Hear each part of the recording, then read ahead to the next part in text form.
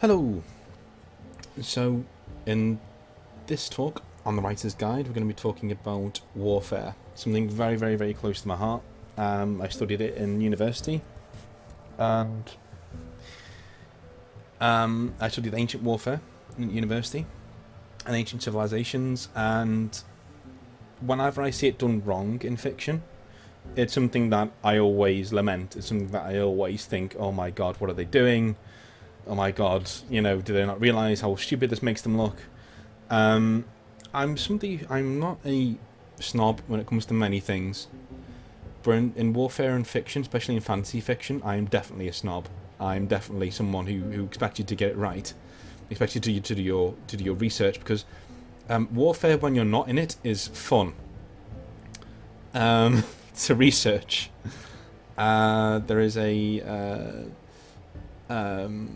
there's a man called Martin Luther, not Martin Luther King, who said that war is glorious to those who've never had any experience of it. You know, it's that's what it is. It's drives the excitement of a lot of your plots in fantasy fiction, because most of us are using in fantasy fiction are using armies and are using people to walk around a battlefield and fight. One thing I will make as a proviso: if you're writing a medieval fantasy fiction, this is the video for you. If you're writing anything with a sci-fi, with a, you know, over-the-top magical place where you can just magic things into thin air like troops and stuff, this isn't for you. This video is about making sure that you have the tools to put a army or war into your setting that is medieval, that is true to life, and that actually makes sense. So, with that out of the way, warfare. How should it work in fantasy fiction? So, three things first that I want to go over. Number one, war should never be cool. And what I mean by that is, I see far too many times in video games and things like that, you know, somebody standing on a big platform with a sword out going, yeah, and then all the troops going, yeah, you know, those things happened, but not all the time. War should be, if you want a really good way of doing warfare, look at The Witcher 3, if you've ever played that game. If you haven't, or video games aren't your thing, please go on YouTube and look at enter in Witcher 3 Velen, V-E-L-E-N, and that will show you what warfare should look like. It's desolation, it's muddy, it's rough, it's tragic, it's a decline of everything apart from the people at the very top. You know, people being downtrodden all the time. That's what warfare is. In learning about warfare in university, I got two things that were more profound to me. Three things actually. Number one was the sheer amount of respect that I developed for people who actually went through these things. I mean, nowadays I have a lot of respect for soldiers, of course, but it's a lot different drilling a guy between the eyes at 200 yards than it is to actually facing a charging horde of 300, about 3,000 horsemen coming directly for you with spears leveled at you. Those are two completely different things. And for someone to stand there and actually take that to the brunt of the face, you know, and actually not run away shows balls of steel as far as I'm concerned. The second thing was, well, actually, there's only two things. The second thing was the snobbery at which, you know, historians treat warfare, which is because they see it as the Hollywood. They see it as something that no one really wants to, no real academic should have any interest in, which is complete bollocks.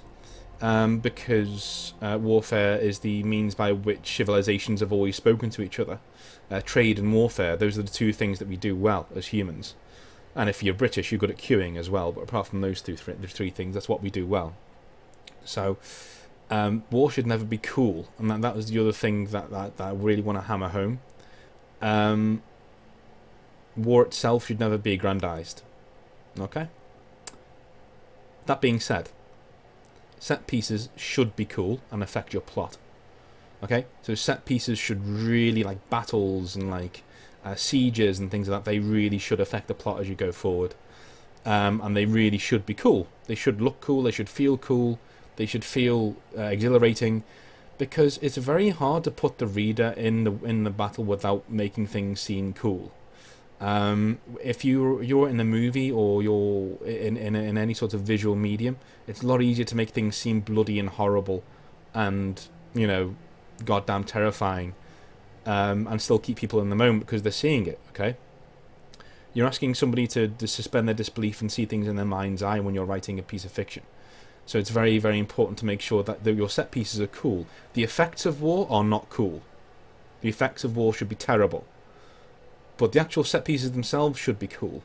And don't shy away from them like George Martin does. Don't pussy out and not give me a battle that I've earned.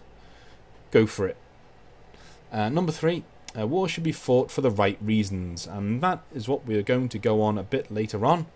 But that is one of the main things about your fantasy fiction. War should be fought for all of the right reasons. Okay, casus belli. Casus belli means a reason for war, essentially, in Latin. Why do we go to war? Well, your kingdoms and empires and your settings should be at war for the right reasons, as we just said. Those right reasons could be territory, okay? It was a common way for people to go to war.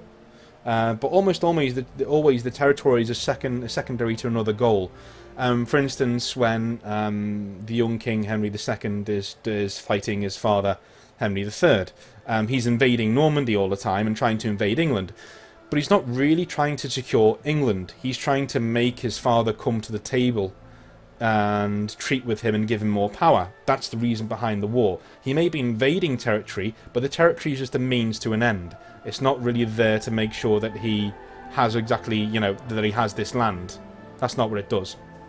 The territory, just a means to an end. It's just so he can, if he captures his king, if he brings his king to the table, to the negotiating table, that's what he wants to do. So generally don't put wars in your fiction that is just, I'm going to go and conquer this territory, because there's always another reason behind it, and those are the more interesting ones than I want to go and conquer this territory. So, number 3, wealth. Yeah, also common, but a nation's people are unlikely to want to die for it. If you're a peasant and the levies are called up, you're on, and the reason for going to war is so your lord can go and pillage a village next door and not share any of the wealth with you. You're very unlikely to want your son to go and fight in said war, and it's very, very more likely to affect people adversely and make sure that there's a rebellion in the country that wants to declare said war. So wealth, if it is a motivation, it should definitely be in the background. Look at America and Iraq and things like that, yeah, with oil prices and things. The wealth was probably the driving force behind that war, but it was kept in the background. Yeah, it was kept behind an ideology, which brings us on to the 4th, ideological. Not common and controversial. So it's not common in fiction because it's controversial. Because that means you're literally going to war with another people because they are of a different race or culture that is abhorrent to your own. Now you can imagine how charged that would be in the modern world that we live in these days, where people are offended by almost anything. I would love to see someone do this right. If somebody actually put an ideological war into their fiction, I'm yet to figure out a way to do it. I'm working on it. Eventually I will do. But ideological wars can be very narrow-minded, and to be honest with you, they're affected by the same limitations that a wealth-based war is. People are unlikely to want to go to war over an ideology because some of them might not actually, see it your way. That's the wonderful thing about human beings. There's a really good quote in Mass Effect about human beings, where if you put 2 human beings in any room, you'll have 4 different opinions on one subject. So they're really, really hard to do. With a race like the Qunari in Dragon Age, you could probably do it. Where when they're all meant to think the same way. But normally they're very, very, very difficult. Very difficult to do. And number 5 is religious, the Crusades. Think the Crusades. If you are writing, I'm going to come out and say it now, if you are writing medieval fantasy fiction, the Crusades, or something like the Crusades, a religious war should be in your work of fiction. I'm just going to come out right now and say it. Medieval society is a very religious society. It's a very monotheistic society normally. And when you look at the differences between Christians and Muslims, they are minute. In terms of actual beliefs, they are very, very minute differences. But those differences, brought us the Crusades, and even into the modern day, where those 2 religions genuinely don't like each other.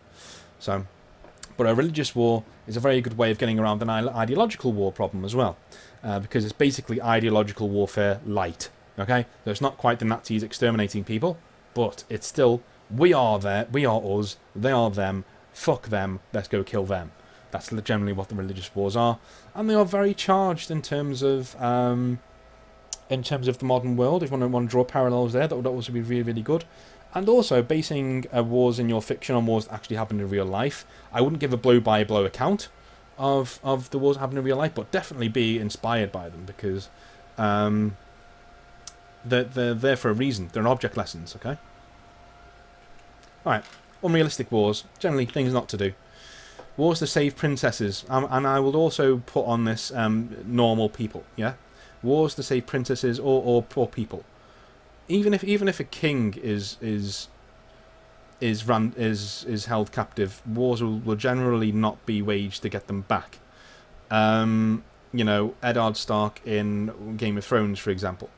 There's no way in an actual medieval society an entire kingdom would go to war with another one just to get one person back. It would not happen. They are too expensive.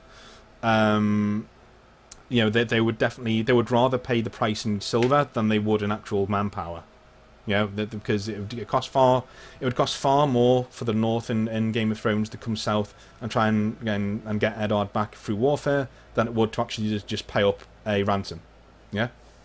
So wars to save princesses, they were not worth all that much in medieval society. Princesses, I mean.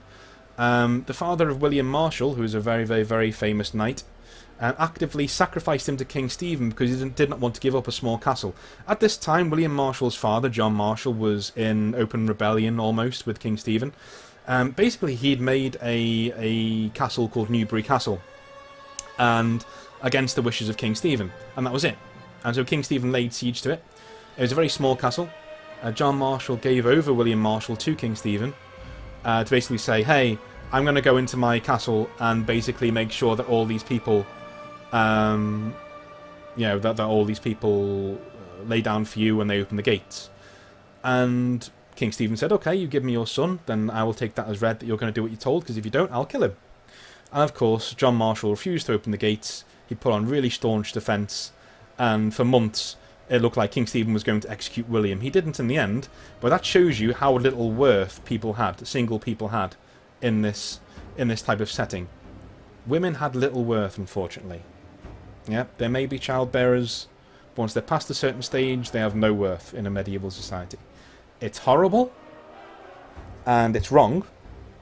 And people like Eleanor of Aquitaine will show you that, you know, you can go out and you can actually make something of yourself if you're a woman. You know, you can definitely hold claim to have certain powers and to have real reigns over an entire country. But you mostly do that from the background. You mostly do that, you know, from through a husband. It wasn't as liberated as it is nowadays, of course. But my point is, if the father of William Marshall was willing to actively sacrifice him to King Stephen, just because he didn't want to give up a small castle, that's his son. That's someone. Oh, that's my my missus there. That's his son. That's someone who is actively. That's somebody who is actively trying to. Sorry. What was I saying? Oh yeah, that's his son. That's somebody who could actively take over his lands. That's somebody who could actively make sure that his name carries on. And he gives him up. So you can imagine what you would do if a woman was there. He wouldn't even, you know, he wouldn't be able to give his daughter to King Stephen, because King Stephen would say, I'm not taking a woman. Because they're not worth very much. So wars to save princesses? No. Wars to save people, singular, in general? No. No, it wouldn't happen. 2. Large wars to press a lord's claims on small pieces of land? No. No. Right? If a small lordling wants to take over a piece of land, then he can do it himself in a small war. In a small war, he sends his troops in to try and take over. Large wars are not waged for small reasons. Never, ever, ever. There may be a lot of small reasons combined together, maybe, but not one small reason. 3. Wars to conquer land without pretext. This leads us back into religion. Wars almost always need to be justified, especially within a religiously focused medieval setting. Many people fear the wrath of God or the gods, and will not want to enter a conflict which may anger said gods, plural, maybe. So, again, in a setting that is medieval, you know, people would not be like, yes, let's go and invade France because screw France. It wouldn't happen that way. It wouldn't happen like the way in Game of Thrones either. I know I'm using it as a bad example, but it is a bad example. It's yes, let's go invade the south to get Eddard back, and because we hate the Southerners, screw them. Wouldn't happen. Wouldn't happen. Okay?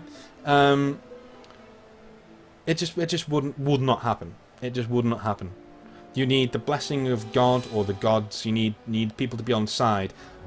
Basically, you need a valid casus belli to go to war with somebody to try and take over land. You can't just march in there and take it over, because that would go against the rules of chivalry and honour. If you have them in your society, they should be honoured. They should be there.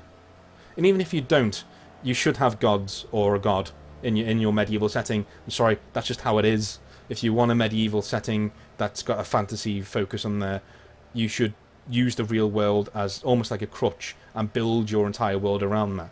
If you don't want to do that, that's fine, but just bear in mind you'll be writing for a very small group of people who want to have a world with fairies and all different blah things that are going on, okay? A lot of people want the bones of the world to be something they can touch, something that they can use as a touchstone to then accept the more fantastical elements of your setting. So the sinews of war are infinite funds, or infinite gold, as Cicero used to say. Wars are bloody expensive. They are expensive things. Keeping an army in the field is an incredibly costly process. You need to think about how your state pays for its troops. Does it have high taxation in wartime? Does it offer benefits for those joining the army? Does it have professional troops of its own? Or does it rely on mercenaries? You know? Numbers should be realistic. It makes no sense for a desert-based kingdom to suddenly call up an army of 100,000 men. Game of Thrones. Okay? Dawn does not have 100,000 men. It should never have 100,000 men. There's no way Dawn should have 100,000 men. It's a desert kingdom. It should have 40 at most, and that's it if they have a good year. Yeah, so things need to make logistical sense. So logistics. Who's training these men? Where do they muster? And who leads them and why? All these things should be taken into account before you even start to plan your war and why it happens and when it happens. Okay? In terms of medieval warfare, the one concession I'll probably give you is medieval warfare was basically a series of sieges. So a guy I mentioned before, William Marshall, he only fought in one actual battle, and even that was the result of a siege. Battles were very, very rare because the results of them were very up in the air, which is why they're very famous. Like Agincourt, for instance. Medieval warfare was a series of grind out, knock down, drag out, slobber knocker style sieges. They were not 50,000 men on one side, 50,000 men on the other, right, go, you know, and everyone runs at each other. That happened more in the ancient world, because cities could be more easily taken in the ancient world. By the medieval period, cities are fortresses in their own right, and are very, very, very hard to take. We've had 1,000 years of military engineering been happening since ancient times. So, which is why you see a lot more open battles in medieval and in ancient times and classical history than you do in medieval history. But I would allow you to have that. You know, don't be afraid to do battles in your war. Sieges are very boring things. They go on for a long time, and unless there are, you know, duels or stories going on inside the keep or intrigue, things like that, you know, it's not going to be that. You know, definitely have sieges in there, but it's not going to be that much of a big deal if you don't. Is what I'm saying. Again, logistic. There should be a reason for that. You know, are the cities in this place of the world easier to take, so that it would make no sense to hide behind the walls? Yeah, go for it. You know, tell us why. Tell us why these things happen. So that's pretty much it. Make sure your countries can actually afford to go to war, and if they can't, then they probably shouldn't go to war, or you should make a point saying they probably shouldn't go to war, but they are anyway, and they'll probably lose.